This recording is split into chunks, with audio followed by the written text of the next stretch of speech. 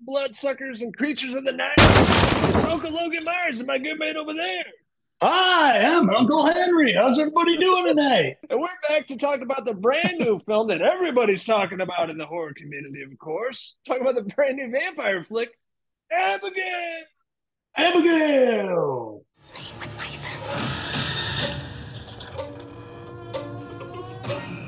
Hello?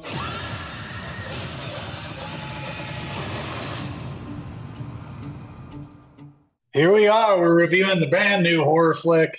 We love horror here at Cinefellas. Me and this guy have been reviewing horror films for years now on the Cinefellas channel. We love talking about horror movies, within the summer blockbuster season here. We're talking about a movie that just came out a few weeks ago.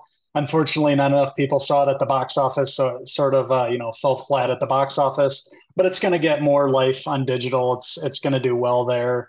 We got a chance to check it out. Abigail. It's directed by the Radio Silence guys. They have directed several movies now, Ready or Not, and most recently the last Scream movie, Scream 6. And they are back and directing this little girl, this 12-year-old ballerina character. So we're introduced to her because she is the daughter of a really wealthy person, and we meet up with this group of criminals in the beginning, and they're planning this heist to kidnap her and to hold her basically ransom for the night. And if they're able to hold her and last through the night, they're going to get basically $50 million. So it sets up this. They have no idea what's so important about this little girl. They just know it has to do with this rich family. They're going to stay in this mansion all night. And if, everything hopefully goes well, they will be able to collect the money and run and go do their own thing. And of course, things aren't always so smooth when you have that much money on the line, as we find out in the film, as they kidnap her, take her to this mansion, beautiful old mansion, middle of nowhere, and then they're locked inside with her, and they soon find out what she really is. And of course, they dive into the character of Abigail, ballerina and creature of the night vampire. She's very scary as a young little, young 12-year-old girl, being a vampire, and of course trying to pick off one by one. Beginning, we're introduced to Joey, played by Melissa Barrera, of course, from Scream. Dan Stevens, having hell of a year thus far. I loved him in the Godzilla Kong movie. He plays Frank. He's kind of a douchey character in this group of criminals. William Callett, Catherine Newton, also having a great year. Mhm. Lisa Frankenstein, of course, Angus Cloud's last movie. He plays Dean. Rest in peace, Fezco. Cool seeing him up on the big screen one last time. And he really gets, the beginning of the movie going. He's the most interesting person on the screen, at least for me anyway. I liked following him around this mansion, seeing him as this criminal. He was the driver in the beginning, he was the getaway guy. So we see his character, and he played much the same as he did on Euphoria. His character, smoking weed, smoking blunts, drinking, looking to get some action on the side with the chicks there in the same mansion. And unfortunately, he serves as food for this creature of the night that they're, with in this mansion. But the film's really set up really cool. They all know that they have this girl, and they kind of, some bodies start piling up in this mansion, and they're trying to figure out what's going on here. And it leads to a lot of questions of who's involved. And somebody in this group of criminals is, knows something more is going on here. And each of the characters have to kind of figure out who it is and who's, double crossing who here. And all eyes point to Uncle Dan Stevens' character, Frank, who's basically playing like this Italian kind of New York Italian kind of guy, the leader of the group. As the movie progresses, we learn more about each one of these characters and their backstories, and we find out, people are not who they originally said they were. You're watching this movie to see the kills, and it delivers in that, and it delivers in gallons and buckets of blood, heads being severed, limbs flying off. It delivers in every aspect for you gore hounds out there. I had no interest in seeing this movie. I remember seeing the trailer a few months ago, and then after the last podcast, the Wild Boys were talking this movie up, saying how great it was. You went and saw it before me and said, "Yeah, you got to check this out." And I'm sure so glad that I watched this. Radio Silence, they've been putting out some bangers. They really know how to bring the gore factor into horror flicks. And there's, as you said, buckets of blood. Ready or not, there's a ton of blood. This movie kicks it up a notch. Obviously, having to deal with a vampire and the body count and limbs and everything that you'd want in a movie like this. There's a lot of practical in this movie, which I also appreciate. I love the set design. The mansion looked really great. It looked like a spooky place that a vampire would be at, a place I Hmm. wouldn't want to be, late at night. And I thought the cast really sold this. A lot funnier than I thought it would be. Having to do with Kevin Durant's character, Peter, I thought he was really hilarious. He was like the big goofball of the criminals, and he's Hmm. always great in everything he's in. And I thought Dan Stevens was a really likable douchebag, I guess, some ways. And of course, Angus Cloud, yeah, definitely probably the best out of the crew, and I loved his performance. And sad to see him go at a young age. And of course, Catherine Newton, it's no newbie to the horror genre. She was really fantastic as Sammy. In the movie, they kind of dive into each character and their past lives. Speaking of characters, let's talk about the main character and who plays Abigail. Alicia Weir, this young actress, she does a great job in this. Very believable, very innocent acting in the beginning when you're first introduced to her, and her performance when she turns into the vampire is really great.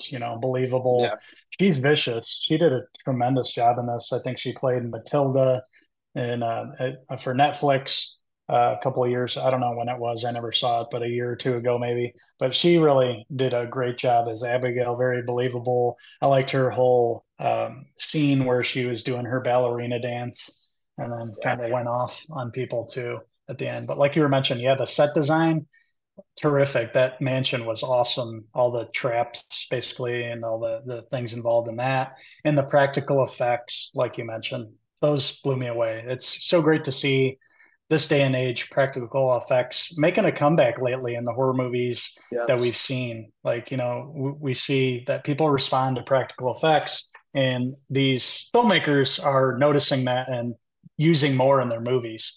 And it looks great. It keeps you in the movie, whereas if it was a ton of CGI, you'd be like, oh, here we go again. Yeah, I could tell that was fake blood. Even like you can tell sometimes when you're watching a movie and like say somebody gets shot in the head and there's the pool of blood, you can tell if it's a CGI pool start to forming. It immediately takes you out. All you have to do is use some fake blood on the floor and just, regardless if it looks matches the color of blood, just the fact that it's using a real substance for the blood keeps you in the scene more. And when they have the big scene in this, where basically a body explodes and blood is everywhere, it just looks awesome because everybody gets drenched in it, and it's real, it's tangible, it's all over, it covers everything. So kudos for that. Those are my favorite parts of the movie. There's some comedic parts, like you mentioned. And the less you know about this movie, the better. We've basically told you, the setup is and what kind of at the surface.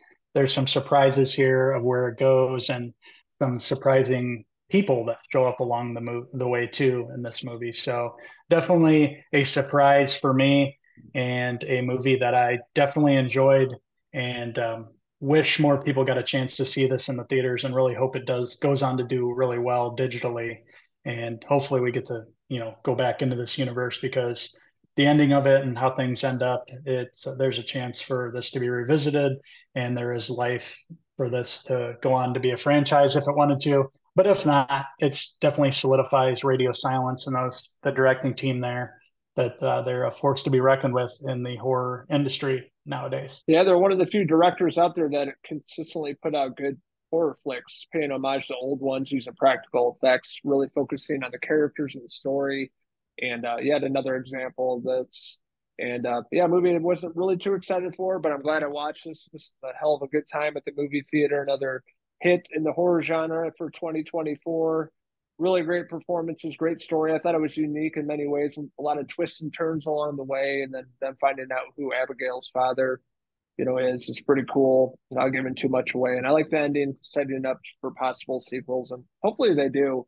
And really impressed with this. Standouts really for me was Dan Stevens, Alicia Ware playing Abigail, young actress, innocent and scary at the same time. Catherine Newton, Kevin Durant, of course, Angus Cloud, and Melissa Barrera was pretty good too. and her role and what she's going through. Practical effects were definitely standouts here. The buckets of blood when some people explode, limbs flying everywhere, just buckets of blood. It's like on a water ride at Disney or Great America, but just blood though. So that being said, I'm giving Abigail, currently playing in cinemas, I'm gonna give it a 4 out of 5 vampire hair pieces. Yes, it's definitely worth that same score for me too. Everything that you mentioned, everything we've talked about. You definitely want to check this movie out. It's awesome. They did a great job. Everybody involved in this. Kevin Durant, like you said, he's having a hell of a summer. This movie, and then he was just in Kingdom of the Planet of the Apes. He was badass in that too. So check out Abigail, everybody. I'm too gonna give it a 4 out of 5 Fezco hair pieces. Rest in peace, playa. So I want to hear from all you wild vampires out there. What did you like about Abigail? What did you like about it? What's your favorite flick of 2024 thus far? Let us know in the comments below. And don't forget to bite, subscribe. Also, check out these wild uncles on Facebook, X, and Instagram, and our website, cinefellas.com, for the latest, greatest TV, movie news, and reviews. It's been a hell of a year for horror so far. I feel like been A getting horse. both actually. But anyways, we'll be back very soon to review some more horror this summer movie season. There's some TV coming out, Interview with the Vampire, some more vampire action, some more bloody goodness on the way from these two horror junkies and horror hounds, like you mentioned. So until then, until the next Cinefellas movie review, I'm Uncle Henry Hill. And I'm Uncle Kevin Durant, signing out until the next movie review. Cheers.